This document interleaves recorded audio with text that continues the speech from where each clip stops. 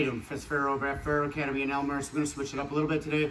Show a little MMA stuff. I don't talk a lot about it, but I amateur MMA fighter. I was 7-0. Back in the day, last fight was probably, I think, 6 years ago. So being off your back, no good in MMA for the most part. But if you're there's a lot of situations that you gotta know how to block a punch from your back. Self-defense. So jiu-jitsu self-defense no matter what anyway. So I'll go over a few things that I would do in my MMA training if I was ever on my back. Again, in MMA, street fighting, you want to be on top.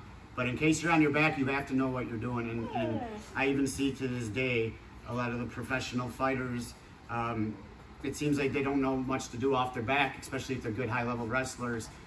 They are always on top during training, but then when they're on their back, they don't know what to do. And, you know, that could cause problems, especially when there's punches raining down. So if we start in the close guard, if I'm like this, we're doing MMA here, I have to be able to break her posture down. If she has posture, she starts throwing punches here, I start doing this. This is when I start, if she really postures up and starts throwing some haymakers, that's where I'm going to start getting in trouble if I have no posture. All right, so what I always like to do first off was, especially if we're in MMA, I would pull down, bam, rubber guard. Even if you're slippery, especially later in the rounds, I see a lot of people try the overhook guard type like this. All she has to do is turn her shoulder in and get her arm out of there, especially if we're sweating. Okay, I need to break her posture down. I don't care if I come here and then I hug my knee and I just keep her down here to think and get my, especially if I've gotten rocked, to get my marbles thinking over here, okay, if I got clocked. So when I do the rubber guard, I just keep everything tight here. If she punches, she only has her left arm here. There's not much she's going to be able to do from here. Okay, this is, I see this even in the biggest fights in the country, where I see people leaving their arms on the ground like this, like they're laying and praying and stuff, but their elbows are on the ground, and I'm thinking, right there, you have a chance to lock their arms on the ground and regain, you know, especially if some of the title fights are starting. So if I'm staying off my back and I'm punching and she starts posturing, posture all the way up, yeah, I'll start throwing punches. Now I'm in trouble. I can't just sit here and do this. I can't just sit here and do this and try to break her posture, do wild arm bars. You know, I see a lot of that. Yes, with MMA gloves, we're sticky there where we could lock them, but it's not the point. I need to break the posture, okay? Number two, how do I block a punch? If she goes to throw a punch, if I'm here, I try to think about bringing my knee to like my elbow or forearm. Go on, punch, and I'm always like this. Okay, she could hammer fist me, try to hammer fist me a little bit.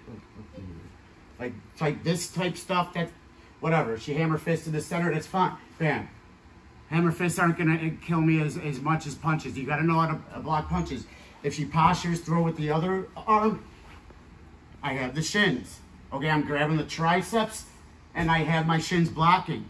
Especially, again, if we're in the streets and you're in the situation, this is great to come up, bam, omoplatas, kick in the face, triangles, you know, kimuras, whatever.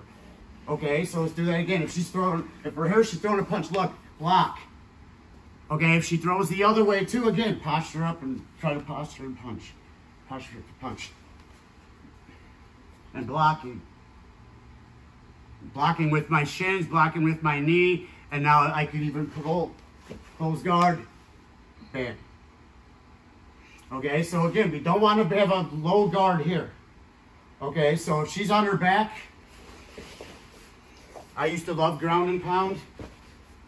I used my jiu-jitsu for my fights, but I wouldn't just do it off my back. I love doing the ground and pound. So a lot of times over here, that's why I don't like to trap my arm, hands on the ground, because I worry about a rubber guard type locking my arm situation. Now this negates a lot of stuff I could do. So if I'm on top, I try to do this in MMA. I come here, I try to control, and now, bam, posture. That's why you got to start knowing how to block.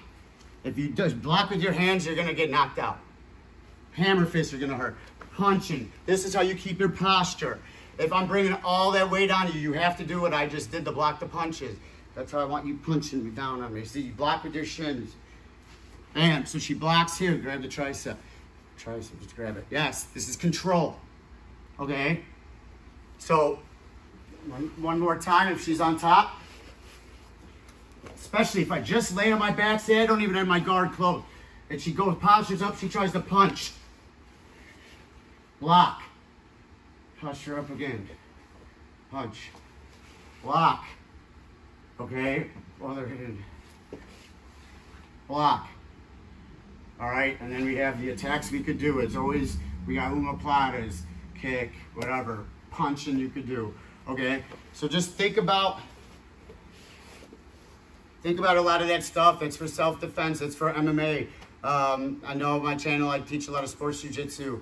That's the point. It's jiu-jitsu, right? But at the same time, no-gi, you have MMA involved. You got fighting on the streets involved. So you have to know how to block a punch. So I'll start adding some more and more as we go in my channel.